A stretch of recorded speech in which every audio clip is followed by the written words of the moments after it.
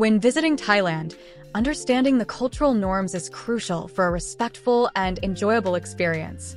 While Thailand is known for its easygoing nature and the Thai people's tolerance of minor cultural missteps by overseas visitors, there are still some important guidelines to follow. These do's and don'ts are rooted in the same good manners and common sense you would apply in any country you travel to.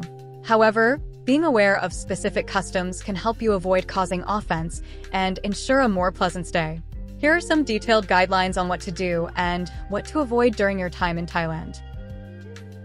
Thai people hold their king and the royal family in high regard. Always show respect towards images of the king and royal family. Never make negative comments or jokes about them. The traditional Thai greeting, called the Y, involves placing your hands together in a prayer-like position and bowing slightly. This gesture shows respect and is used in various social interactions. It's customary to return the Y when someone greets you this way. When meeting a Thai person, greet them with a Y and say, "Sawat di." This gesture is a sign of respect and is often accompanied by the phrase, "Sawat di," followed by "krap" for men or "ka" for women. When visiting temples or sacred places, wear modest clothing that covers your shoulders and knees. This shows respect for religious practices. For men, wearing long trousers, and for women, wearing long skirts or trousers is advisable.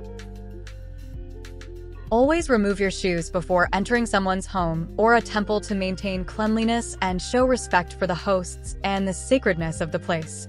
Inside the temple, avoid pointing your feet at Buddha images or monks and sit with your feet tucked under you. Feet are considered the lowest and dirtiest part of the body in Thai culture, so do not point your feet at people or religious objects, and do not use them to move or touch things. Additionally, avoid touching Buddha statues, and women should never touch monks, as this is prohibited. When giving or receiving something, use your right hand or both hands. The left hand is considered unclean in Thai culture.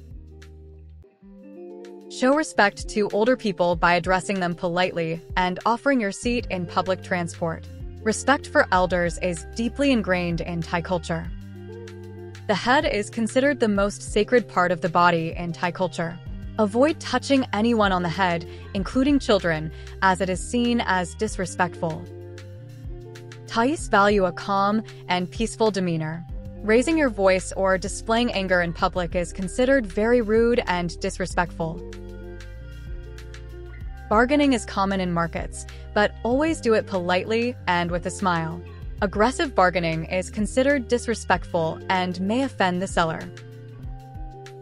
Avoid criticizing Thai customs, the royal family, or religious practices publicly. Such actions can lead to social and legal repercussions. If invited to a Thai home for a meal, it's customary to bring a small gift.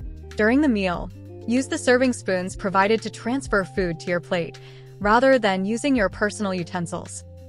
Knowing a few basic Thai phrases can greatly enhance your experience and show respect for the local culture.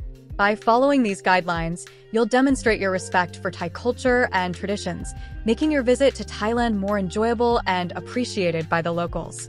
Thank you for watching, and I hope you enjoy learning Thai with us.